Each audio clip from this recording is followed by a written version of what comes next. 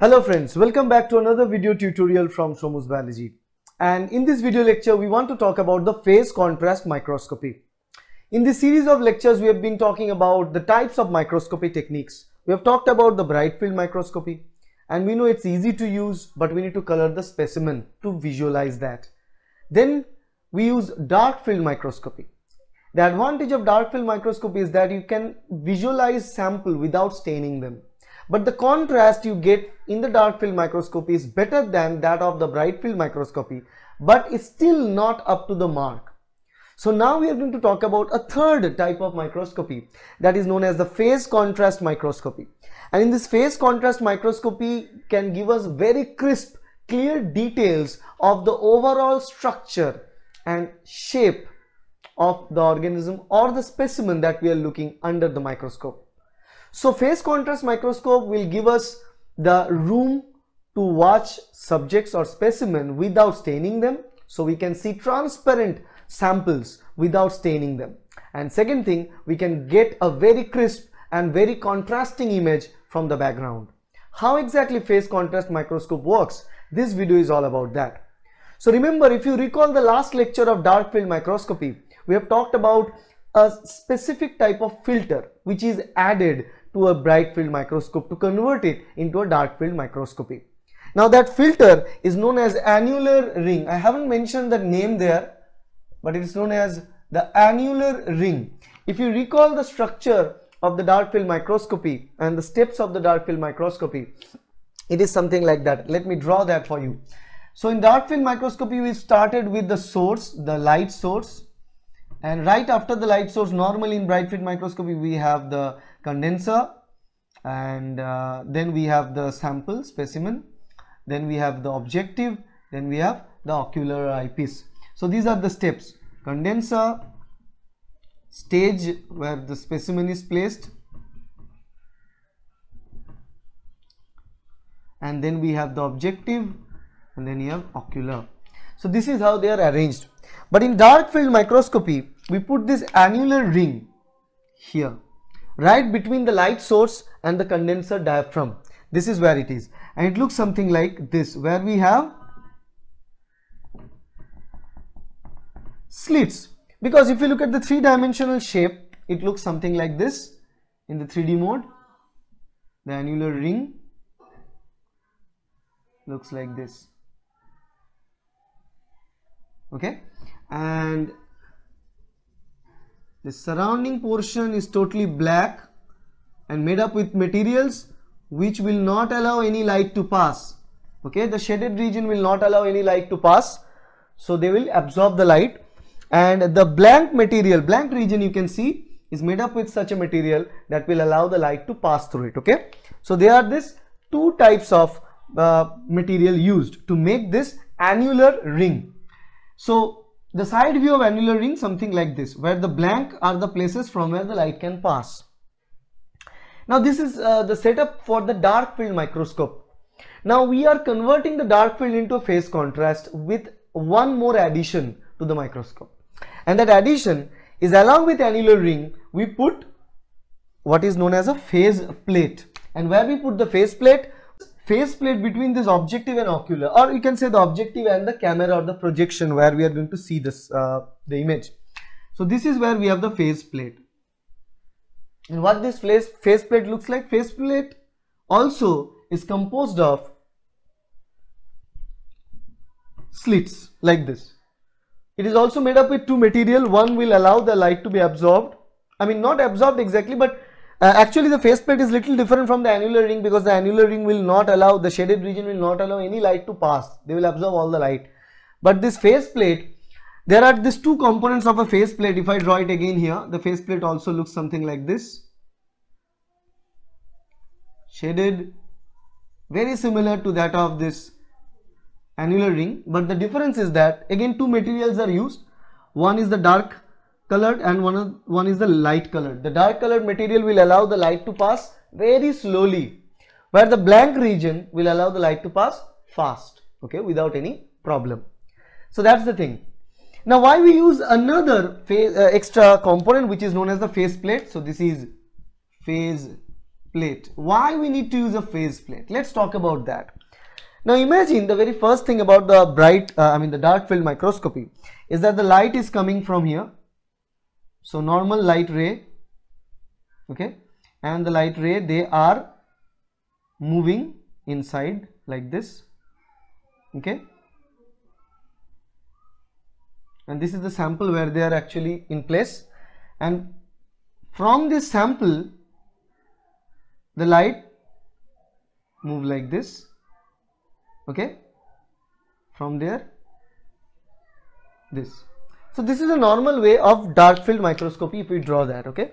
So the light, and you imagine that the light ray is coming from the light source but blocked by the dark material in here. So no light present here in the middle, only the light ray coming from the sideways are moving and hitting the sample or the stage with the sample. No sample,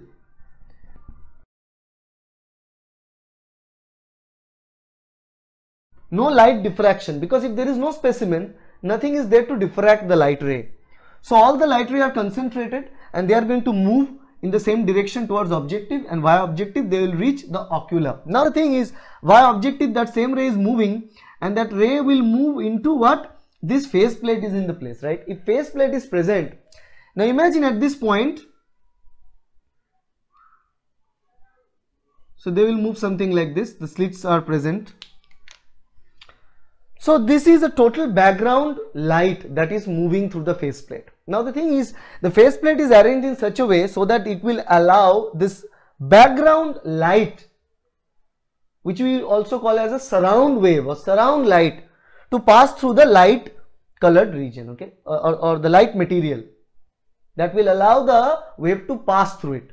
Got it? If there is no sample, still it will pass through it. And what we see in the microscope is a little bit of light. It's not like it's a mostly black background, but it's not that black like a dark field microscope. If there is no sample present in a dark field microscope, the background seems totally black. But in case of phase contrast, it's not that black. Little amount of light is still there because of the face plate's presence, and face plate will allow the surrounding light to pass through it, because the surrounding light can easily pass through this light color material, okay. So if no sample is there, surrounding wave or S wave will pass normal, okay. Now the thing is, if there is sample, if sample is present, then diffraction will be there. If sample is present here, let me draw a sample. If there is a sample, then diffraction of light, diffraction of light from the sample. Now due to the diffraction of light, there are two waves now created. One is the surround wave, another one is this diffraction wave, D wave. We combined of these two waves are known as the P wave. Right? Now think about it. When the sample is present, diffractive light is produced, which is known as the D wave. Now the thing is, this D wave and S wave, there are two waves, surround light and the diffracted light. Now our goal here is to bring up the contrast of the specimen, right? How can we achieve that? As the D wave and S wave both are produced, remember one thing, the D wave are scattered wave, they are moving in the sideways. So as they are moving in the sideways, now think about it, let me zoom into this part. So this is how the face plate looks like, okay. Two slits means made up with materials where the light can pass, and these regions the light cannot pass. So the thing is, the face plate is arranged in such a way that the light which is coming from surround wave can easily move through this, and they can reach the camera or the eye through the eyepiece. So this wave is the S wave, it can easily pass through that. But the diffracted wave, the diffraction occurs at higher angle. The angle, if we consider the angle, the higher angle, the diffraction occurs. So this wave will not make it through the transparent region of the face plate. So they will be blocked by this hazy medium. They will be blocked by this part of the faceplate where it will be blocked. So as this diffracted wave or D wave are blocked, D wave will still move, but they will move slowly. While the S wave moves, if we draw the wave as a wave pattern, then we can write this S wave move fast. Okay, S wave move fast. S wave move fast and D wave move slowly. So as a result of which, what happens? A phase contrast. A phase contrast is created. Contrast of phase, that means the two light waves, diffracted wave and surround wave, they have a contrast to each other. One reaches early, one hit the detector early, the other one reaches later.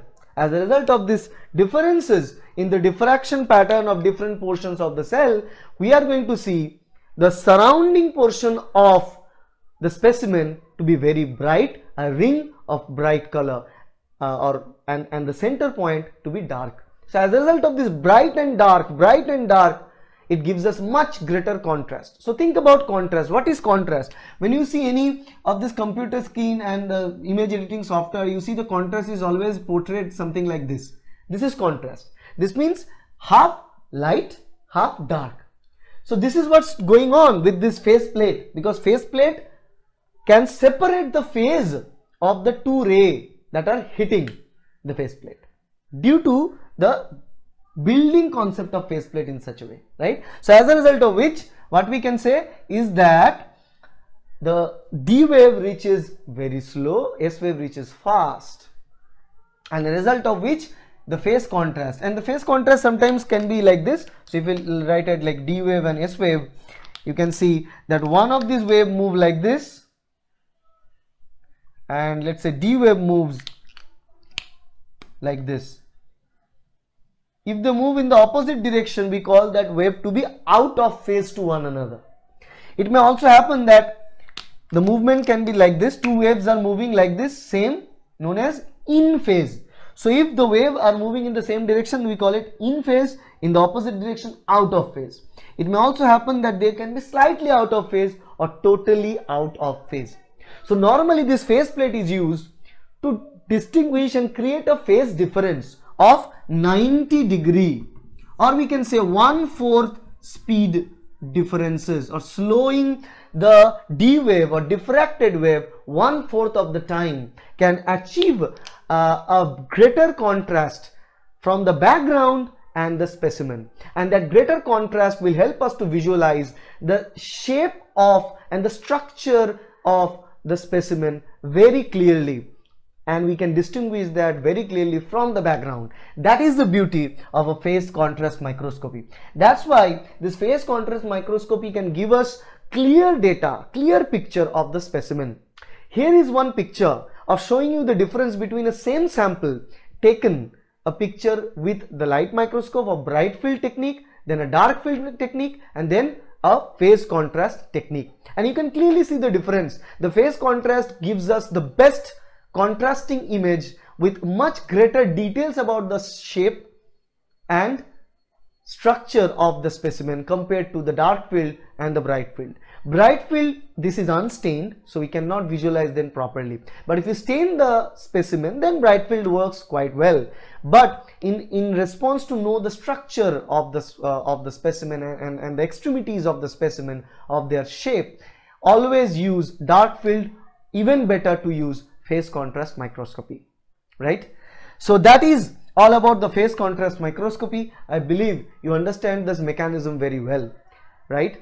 So if you like this video, please hit the like button, share the video with your friends, and subscribe to our channel to get more of these microscopy videos in the next few weeks. Thank you everyone.